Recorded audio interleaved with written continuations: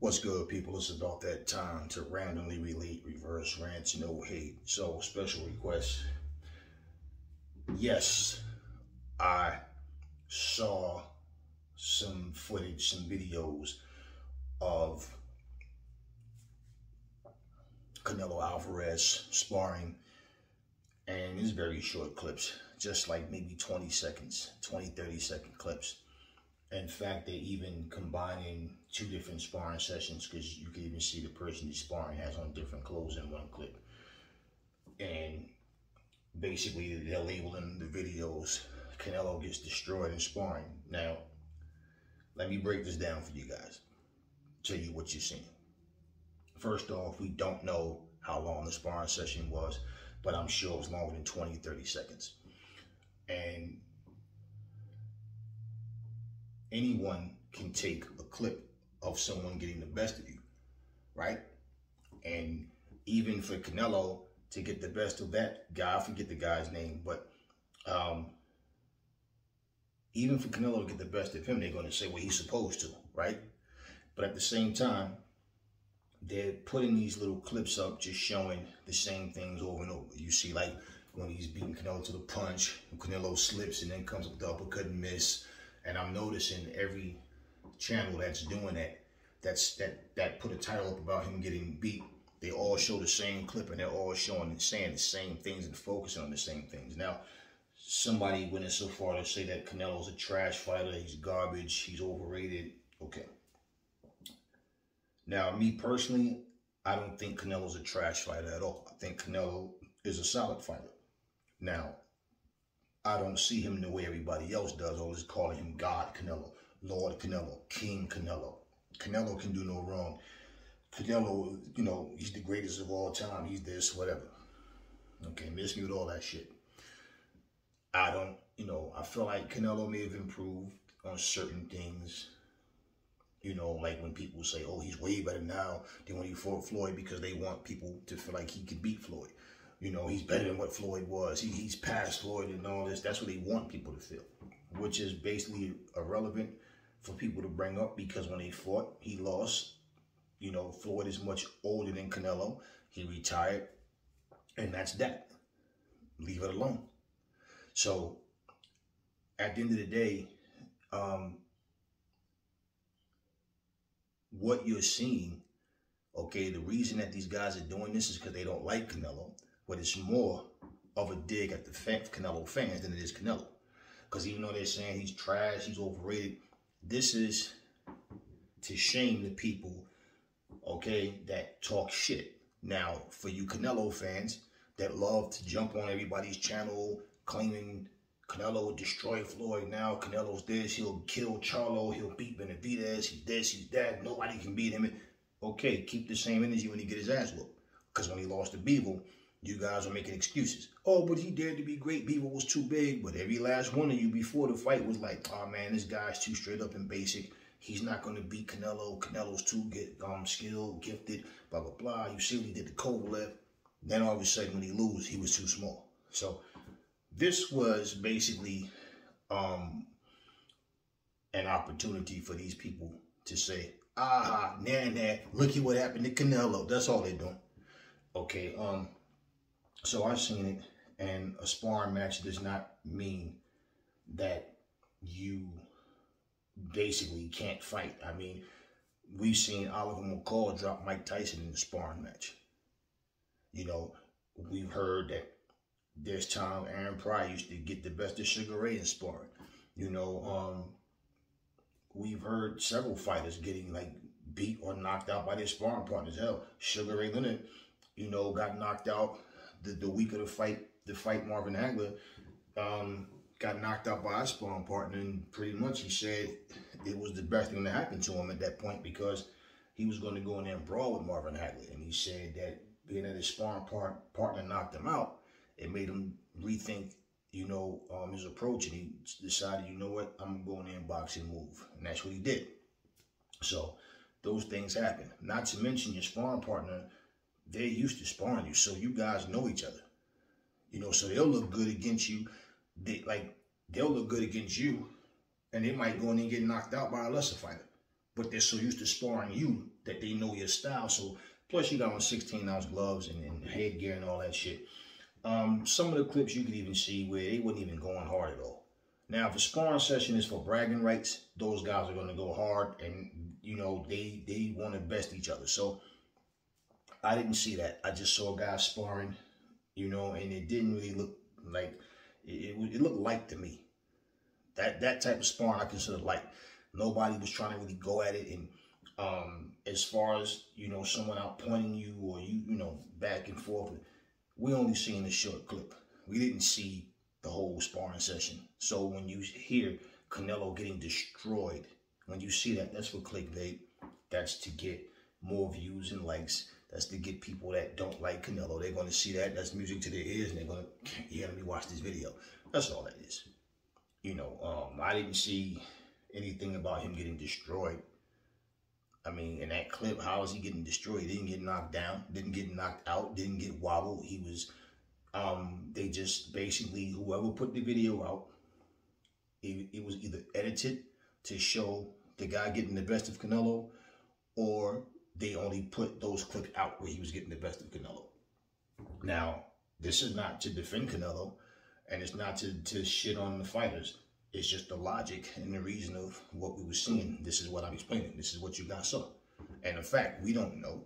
We didn't see the whole sparring session. So how can you say he got destroyed? You know, that's all that was. And, you know, stop taking things so personal and stop, you know, running around like getting angry and then you want to jump on other people's channels and argue the point about Canelo's this, Canelo's. It's just a fucking fight, man. That's all. And this was nothing but a sparring session, so not a big deal. No, I didn't see nobody get destroyed. I just saw, yeah, the guy was catching Canelo. You know, everybody showed the same clip, and they all focus on the fact when Canelo slipped back and then come with the uppercut and he missed. And people, you know, oh, he's washed up, he's trash, he's garbage, he's this, he's that. They're going to say that. But you guys love to go back and forth arguing, wasting your time about nothing. You know, people can have their opinions. The same way people don't like Canelo. A lot of y'all like Canelo, but y'all don't like other fighters. You know, y'all call Floyd Mayweather. You talk shit about the Charlos and everybody else and Benavidez and Caleb Plant. Y'all, you know. So I don't even know how the fuck you would care, personally. Like, for me to sit here and get mad over something somebody's saying about another grown-ass man is like, man, I don't care how you feel about these fighters. But this is what you're seeing. It's not a big deal. No, I don't think Canelo's trash. Yeah, he's overrated in a lot of people's minds. Like I said, like God, Canelo, Lord Canelo, he's untouchable. Nobody can beat him. Well, he got touched by Bebo. He got touched by Floyd. He had other fights that people felt he lost. You know, whether with Triple B, with Laura, and a couple other people. Regardless, you're always going to have people that don't like certain fighters. But you know, what can you say when you guys do the same shit towards other fighters? You know, Canelo ain't special. Like, oh, you can't say anything about Canelo. You can say whatever you want about any of these motherfuckers. They're all the same to me. They're human beings. I don't know anybody that's an alien. You understand? I don't know anybody that's anything other than human. So it is what it is. There's nothing to even fucking get an attitude about. But that's what you guys are seeing. People just over-exaggerating about a sparring session. That's all. Now, if people feel like Canelo's trash, they don't like whatever, why would you care? Here's what it is, you know? Now, on to something else. I was thinking, I touched on it briefly in the video. It wasn't about Undisputed so much, but I didn't touch on it too much because at that point, this was right around the time when Spence was going to fight Ugas. But let me say this. It's looking more and more like the Spence and Crawford fight may not happen. So what I was thinking was this. If that fight is not going to happen, immediately after they know that, okay, it's off, Spence and Crawford both should be trying to get a fight with Keith Thurman. Keith Thurman should have no reason to reject it. Now, it's a legacy fight for all three of them because they never fought each other on top of that. So That's the beauty of it. It's not a rematch. It's a fight we never got yet. Keith Thurman is constantly saying you haven't seen that best Keith Thurman yet. So I'm saying, well, when is that going to be on your very last fight? Because you've been saying this for years. Every year he said the same thing. You haven't seen the best Keith Thurman yet. So at the end of the day, one of them, if both of them should be trying, but one get the fight. Whoever doesn't get Keith Thurman, you need to fight Ortiz, Conor Ben, or Jerron Ennis. There's no reason for you not to, unless you're scared that, damn, this is risky, high risk, low reward. What if I lose? Then that blow my chance, you know, with, you know, this, I'm saying the mindset of whatever fighter, if that was to happen, that just say if Spence got Keith Thurman, right? Okay, well, who's Terence Crawford going to fight? Or vice versa. Whoever didn't get the Keith Thurman fight need to fight a credible, worthy opponent, not some meatball. And you guys are saying Jerron Ennis is not ready. He's not on that level. Okay, then fight him. If not him, Ortiz. If not him, Conor Ben. And I feel like Jerron Ennis is the best out of those, you know, up him and Ben and Ortiz. I feel like he's the best welterweight out there, along with, you know, Crawford, Thurman, and Spence. And I feel like he's ready for any one of them. Now, at the end of the day, Keith Thurman, former world champion, Jerron Ennis is yet to get there. He's trying to get there. So, again, if he's such an easy opponent, he's not, then go beat him. And I guarantee you, for the people saying he's not ready, if Spence or Crawford was to beat him, they'd add his name to the resume as if he was worthy. So, all of this, you know, oh, he's not that, man, go in there and fight. So, and also, what we don't want to see is this. Let's just say, for example, if Spence was to get the Keith Thurman fight, because he has more to offer, definitely with 3 belts. You understand? And then pretty much if Keith Thurman would be able to win, which I don't think he beat Spence, but regardless, if he would be able to win, well, now you just one fight away from undisputed. If Crawford was to say, if Crawford was to fight Jerron Ennis and win. But what we don't want to see, if that was to happen, is I don't want to see Crawford call out Ugas. So then we can see, compare what he did to Ugas versus Spence. First of all, he won't put the physical hurt on Ugas the way Spence did, you know, and they're 2 different types of fighters, man, and he doesn't have that kind of power that Spence has. It's a different type of fight. Outclass, outbox, I feel like he'll do that to Ugas, and I'm not saying he can't hurt him, but overall, I think Terence Crawford will definitely beat Ugas, but we don't want to see that shit. We don't want to see that. Not to mention, you know, the type of beating that Spence put on him, you know, Ugas may not even be the same after that fight. So, like Crawford was saying, you know, I don't care about the money, like if it's 50-50 now, I'm confident in my skill, right? So you're confident in your skills, right? Fight one of those guys, a worthy guy.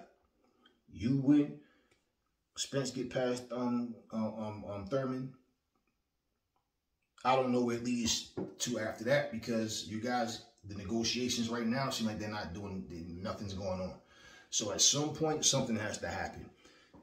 But yeah, they need to try to make sure they have a plan B and a plan C. Because if undisputed is not going to happen, then what? Because truthfully, what Errol Spence said, he was saying he wanted one more fight at 147, and then he was going up to 154. That's what he said. Now, if he's going to hold to that, we'll see. But I don't think that either one of those guys should leave 147 without saying, I cleaned up my division. I beat everybody from my era. You understand? I really don't, you know, it's up to them what they do. But I don't see how Errol could go up without not fighting Keith and Spence. I mean, and Crawford, and vice versa. Vice versa, because even though Crawford spent most of his time at 140, while he was, you know, making history there, they were in there scrapping at 147. So the same thing. Okay, you beat Porter. Now, if you can beat Keith Thurman, and you know, and you can beat Errol Spence. It's one thing for somebody to, you know, go to a different weight class, and that's what we're saying. While they're all still there, they need to make sure that they fight, but that's up to them, you know, and nobody's getting younger. So they need to make sure that they have something lined up just in case this fight don't happen, because in all honesty, all we heard was a call out at the end of the fight, I'm coming for them belts. And then after that, just a few words traded back and forth. Twitter, stupid shit. Like, I don't care about none of that. And whatever details are happening that is preventing this fight, which we heard the words of Bob Arum, it's just one of these things where if you guys are not going to do everything in your power to make sure that the fight happens, then you need to make sure that you fight worthy opponents. And don't stop with these excuses about Jerron Ennis not being ready, Ortiz not being ready, Ben not being ready. Then go beat them and prove it. Because that's how you win fights. Not with your mouth, but with your hands. So you go in there and you beat them, then okay. Because it's like one of these things, I don't understand what's going on, how fights, I mean, Ryan Garcia don't want to fight Devin Haney. He don't want to be undisputed. I guarantee you, if Haney wasn't the one with all them belts, he have a different mindset. I don't think he really feel like he can beat Devin Haney. Plain and simple. Crawford seemed like he wants to fight. Spence seemed like he wants to fight. This is not about taking sides. It's just, well, what do you guys have lined up afterwards? What are you going to do if you guys are not going to fight each other? And for the fans that want to see this fight, you guys shouldn't let them off the hook so easy where you're just sitting up here and gonna support them just fighting the meatball just to put money in their pockets. We always talk about these sanctioning bodies putting all these belts out to fatten their pockets up. The fighters are doing the same shit when, you know, you're not going to put your best foot forward to make sure that you have this legacy fight. You don't want to leave this money on the table. No, they're trying to maximize their dollars, and I get that. But if you don't have paying customers coming to your fight or ordering pay-per-view or whatever, then you're not making money, right? So if the fight doesn't happen, you guys should not allow them. And what I mean by allow them, if they decide to fight some meatball, I wouldn't tune in. Why? It's your choice of what you do, but you keep complaining about not getting the fights you want. And we've had some pretty good fights in the past 6-7 months. We have. But at the end of the day, you keep complaining. But then when these guys, you know, end up walking away, what you do is, oh, I'm Team Spence. Well, I'm Team Crawford. And you ride with whatever decision that they make and you support them even when they're acting like cowards. And I'm just using them for example, but this is what I'm saying. So I don't know what's going on. I really don't want to talk too much, make videos about those two. Really, I mean, if something goes on as noteworthy is one thing, but I felt like this is something that people should have in their mind. They should be thinking, as the fighters, they should be like, nah, you know what? This like is not going to happen. If it doesn't happen, I want Keith Thurman. Or I want Jerron Ennis. You know, I want one of those guys. I don't want some meatball, or I'm just going to sit out and wait.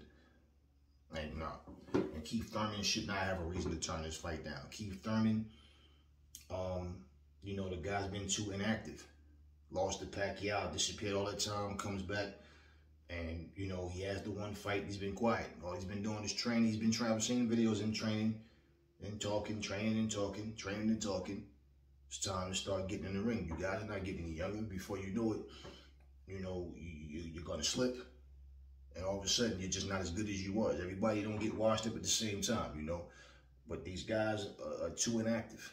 So, just thought that was an interesting thing. And yeah, like I said, the Canelo thing was a special request. And, you know, that's nothing to sweat, man. People gonna always say things.